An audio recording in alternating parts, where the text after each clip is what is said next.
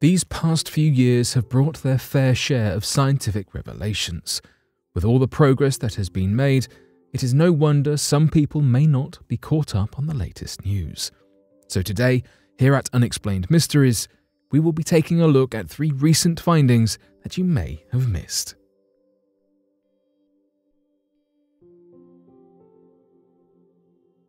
NASA finds 1,284 alien planets. Thanks to the Kepler Space Telescope, scientists are more aware than ever of the exciting high prevalence of exoplanets, or planets outside of our solar system, in the galaxy. It is even possible that these planets outnumber stars. In 2016, data from the Kepler Space Telescope led to the largest sum of alien planets confirmed in a single study. The discovery totaled 1,284 newly found planets. This increased the number of known exoplanets by over 60%. This news is particularly interesting because identifying exoplanets helps us vet planets with the potential for life. Within the 1,284 new planets, 9 of them are rocky, like Earth, and may contain life. The research team also validated 984 previously identified planets and suspect an additional 1,327 possible planets scouted by Kepler are likely planets as well, but these candidates require further confirmation. The team's work brings our known exoplanet count to 3,200, 2,235 of which have been discovered by Kepler. The Kepler data suggests that roughly 25% of main sequence stars in our galaxy possess an Earth-sized planet in their habitable zones, which is the area that allows for liquid water on a planet's surface. Since there are 70 billion main sequence stars in our galaxy, there are potentially tens of billions of habitable Earth-like exoplanets waiting to be observed. With the new research on the Kepler data, scientists have observed 21 of these habitable zone planets. Plus, the data reveals that small rocky planets like Earth are likely the most abundant planet type in our galaxy. The Kepler mission began in March 2009, with $600 million of funding. Kepler's job is to vet the galaxy for Earth-like planets. It discovers planets by observing changes in brightness caused by planets transiting their stars. The first mission, K1, lasted 4 years, during which time Kepler was able to monitor an impressive 150,000 stars. This mission came to a stop in May 2013 when one of the instrument's reaction wheels failed, costing Kepler its precision. Until that point, Kepler had succeeded in identifying over 4,000 possible planets. These planet candidates were previously validated on the ground with the help of other instruments, but the 2016 team used a faster and more effective statistical approach. Using computer simulations, researchers tested the probabilities that the potential planets were actually other celestial objects. Candidates with over a 99% chance of being genuine exoplanets were deemed valid.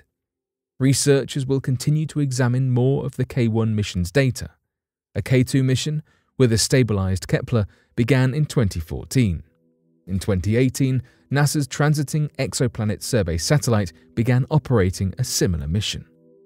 Not only is the statistical validation method useful for confirming exoplanets, it may also help identify the planets with the greatest capacities for life. Scientists plan to analyze light changes in stars as they are faced with different planetary atmospheres, which allow them to detect water. Thanks to Kepler, we now know that habitable planets are more common than we thought, boosting our hopes that there is other life out there in our galaxy. Earliest inhabitants of the Amazon created thousands of artificial forest islands. Communities in the Amazon left their mark on the landscape 8,000 years earlier than previously thought. A 2020 study from the University of Bern suggested that 10,850 years ago, people inhabiting the Llanos de Moxos region of North Bolivia altered the landscape, which ultimately led to the formation of 4,700 forest islands of anthropogenic origin. These islands seemed to rest upon large mounds of food waste. These mounds were of course rich in nutrients, which made them the perfect site for thriving forests in the middle of an often flooded savanna. Researchers believe that communities in Llanos de Moxos were able to cultivate manioc and squash. The idea that this domestication inspired the islands is supported by the consistently circle-shaped tree formations, which are unlikely to occur naturally. The raised islands would help communities circumvent the seasonal flooding that threatens crops. To confirm the artificial tree island theory, researchers mapped the islands using remote sensing.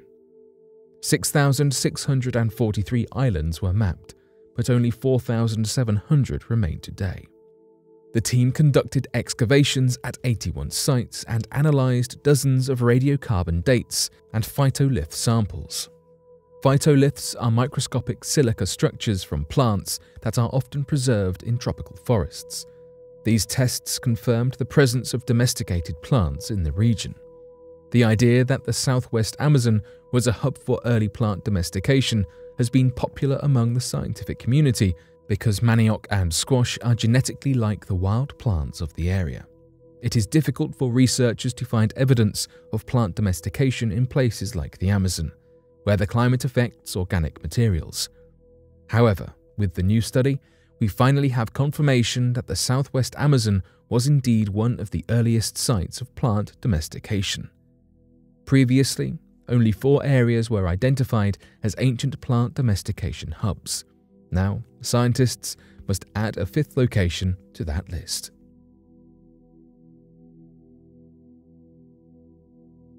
A neutron star is still emitting X-rays 3 years after collision. On August 17, 2017, astrophysicists observed a collision between 2 neutron stars. The merger, called GW170817, was the first to be directly observed. GW178017 was detected by the Laser Interferometer Gravitational Wave Observatory and seen as a massive burst of light. 3 ground-based gravitational wave observatories were able to pinpoint the exact location of the merger, which occurred 130 million light-years away from Earth. Viewing this merger certainly excited astrophysicists, but it is the aftermath of the collision that truly attracts scientific curiosity.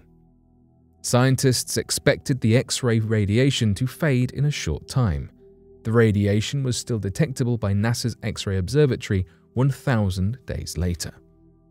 This radiation seemed to be dimming during the 6 months following the collision, but it never disappeared as predicted. Since models suggested that the X-rays would vanish, scientists have no clue what to expect going forward. Scientists have previously recorded only 2 neutron star collisions, which forces them to rely on models to forecast the outcome. The models originally lined up with what was observed in GW170817. The aftermath quickly deviated from expectations. It is known that after such collisions, a jet of gamma rays and a burst of gas is released. This is called a kilonova, but it is supposed to be undetectable within weeks. Therefore, astrophysicists believed they were looking at jet material that would soon fade. Since the material was still glowing as of December 2020, researchers had to look for alternative explanations. Scientists measured the mass of the 2 neutron stars before the merger and then the mass of the leftovers. Surprisingly, the amount of remaining mass was higher than the mass of the largest neutron star ever discovered, but lower than the mass of the smallest known black hole. This left researchers with no easy answer, but now the presence of lingering X-ray radiation rules out a black hole. Astrophysicist Eleonora Troja believes that radio emissions might join the radiation in the near future, which means that scientists are observing for the first time the afterglow of a kilonova, not the collision itself. Troja has also suggested that a lack of future radio emissions could signal to scientists that the collision produced a massive neutron star, which would also be a first for researchers to observe.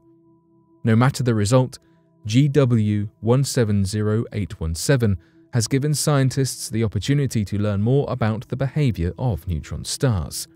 It is likely that current ideas about these collisions will change for good. According to Troja, we have a beautiful problem. No matter what the solution is, it's going to be exciting, which is a great problem to have in astrophysics.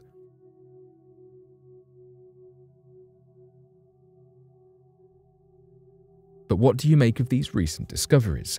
Be sure to let us know your thoughts in the comments section below and help us by growing this community while working to solve these unexplained mysteries.